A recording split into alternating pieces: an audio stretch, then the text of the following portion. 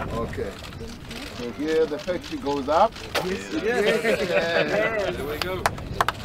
There you are.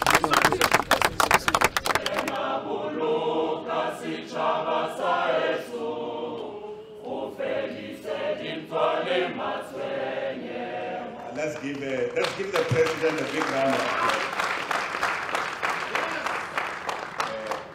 Now the message that we want to communicate is that South Africa is competitive and has proven that it is open for business and it is also open as an investment destination. We also want to reiterate that we welcome and encourage partnerships between government and the private sector, and the Ford Motor Company itself is valued as a partner, and it's a long-standing investor in our country, and the opening of this plant further cements the good relations between the Ford Motor Company, and I'm also delighted that there is the U.S. Charge d'Affaires who is also here, which also proves that the United States continues to be invested in our country.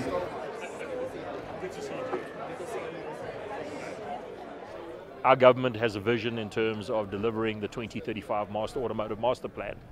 And it is that kind of vision that we subscribe to, that we believe will make this country fantastic and allow us to prosper and allow us to invest and grow our business in South Africa. So we see a lot of opportunity, a lot of optimism, and we see this as a place to do business.